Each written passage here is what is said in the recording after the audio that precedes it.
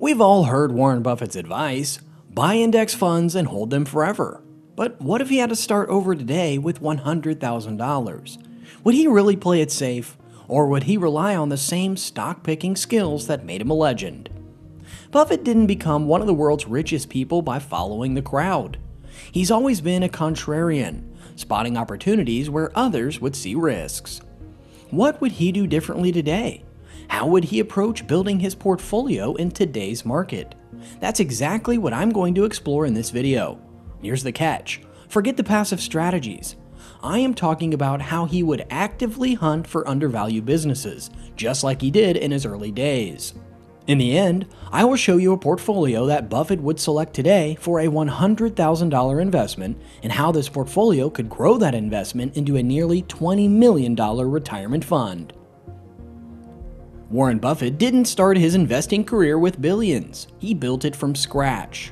And much of that success came from his early approach to finding value where others didn't. In his 30s, Buffett was focused on what he called the cigar butt strategy. The idea was simple: find companies that were beaten down but still had a few good puffs of value left. These were often unloved, underappreciated businesses that were trading for less than what they were worth. Now you might be thinking, does this strategy still apply today? Well, not exactly. Over time, Buffett realized that it's not enough to buy companies just because they're cheap. As he famously said, it's far better to buy a wonderful company at a fair price than a fair company at a wonderful price. This shift in philosophy helped him focus on high-quality businesses with strong competitive advantages, what he refers to as a moat. In today's market, Buffett's principles from his 30s are still relevant, but the tools have evolved. You don't need to sift through thousands of companies manually like he did. Instead, you can use tools like Seeking Alpha and stock analysis to screen for companies to fit Buffett's criteria: low price-to-earnings ratios, strong return on equity, and businesses with a durable competitive advantage. For example, when Buffett invested in companies like American Express and Coca-Cola, he was looking for brands with staying power. He wasn't interested in chasing trends or getting rich quickly. His focus was always on the long game, finding businesses that he could hold for decades. So what would Buffett do today with $100,000? He'd likely start by looking for companies that are undervalued, have solid fundamentals, and most importantly, a competitive moat that protects them from competition. As he said, you don't have to be a genius to invest well. You just need a sound framework and the ability to stick to it. Now let's get to the real question.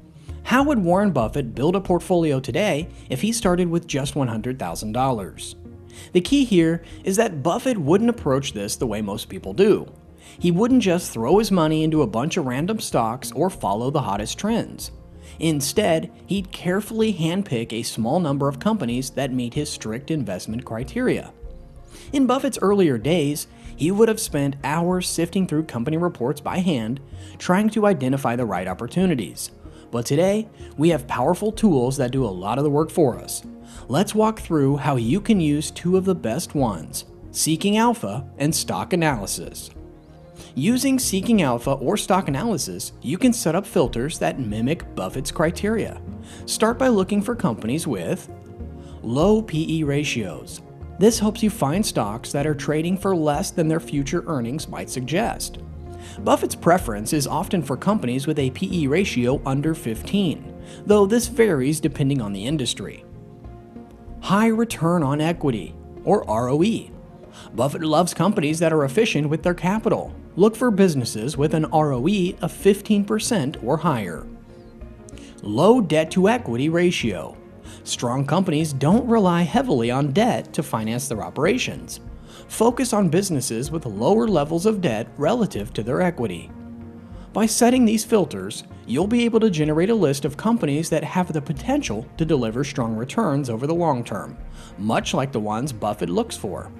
In the end, I will show you a portfolio with these criteria that Buffett would select today for a $100,000 investment, and how this portfolio could grow that investment into a nearly $20 million retirement fund. Once you've got a list of potential investments, it's time to dig deeper. Buffett is famous for his research. He reads company annual reports, analyzes balance sheets, and looks for consistent profitability over time. You don't have to read 500 pages a day like Buffett does, but using today's tools, you could easily access key financial metrics and company earnings reports. You want to look for companies that have a consistent earnings history and a strong free cash flow, the money left over after a company pays its expenses, which can be used for growth or returned to shareholders as dividends. For example, a company like Apple would likely still catch Buffett's eye today. It has a massive competitive moat, strong financials, and continues to produce tons of free cash flow. It's the kind of business that can weather economic storms and continue growing over the long term. Now that you've identified a few companies that meet Buffett's criteria, it's time to put together a portfolio. The key here is to focus on a small number of high-quality businesses. Buffett has said, diversification is protection against ignorance. It makes little sense if you know what you're doing. He's not a fan of holding 50 different stocks. Instead, he believes in focusing on a handful of companies that he understands deeply.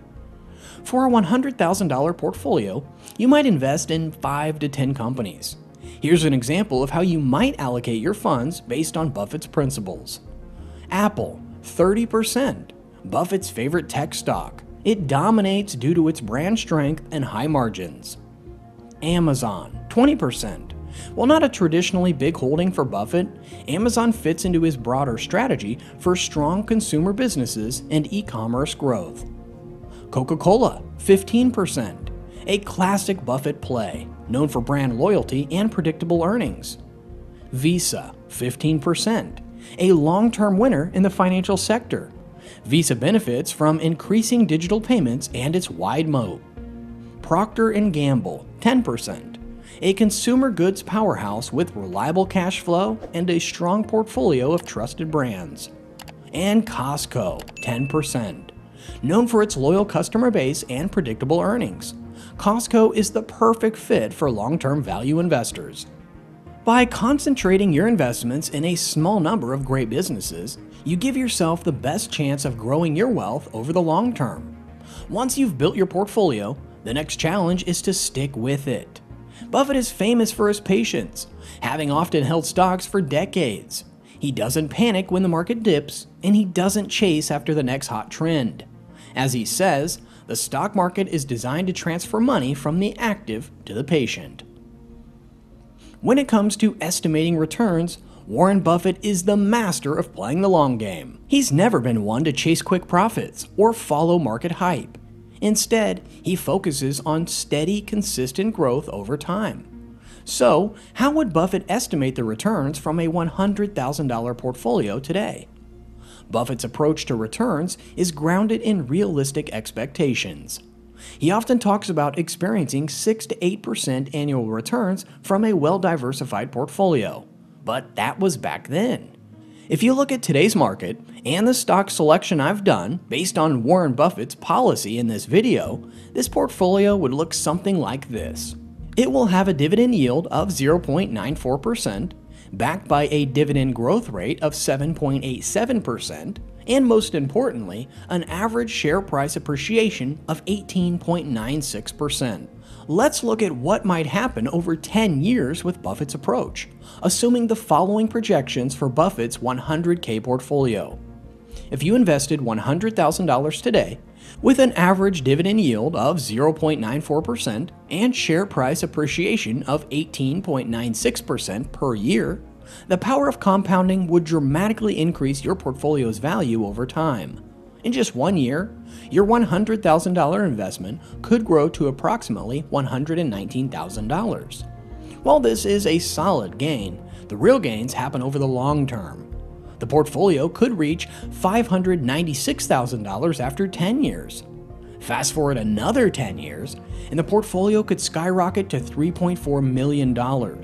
This compounding effect underscores why Buffett is such a strong advocate of buying high-quality companies and holding on to them for decades. And like Buffett, if you stick with this strategy for 30 years, at that point, your initial $100,000 investment could grow to a staggering $19,588,000, paying $5,119 annually in dividends. Even though these projections are incredibly promising, it's important to remember that the stock market can be volatile and short-term losses are inevitable. But as Buffett famously says, be fearful when others are greedy and be greedy when others are fearful. Staying patient and calm during downturns is key to achieving these long-term gains. Want to retire with $1 million portfolio at any age? Check the video for the best strategy and portfolio tailored to your 20s, 30s, or 40s.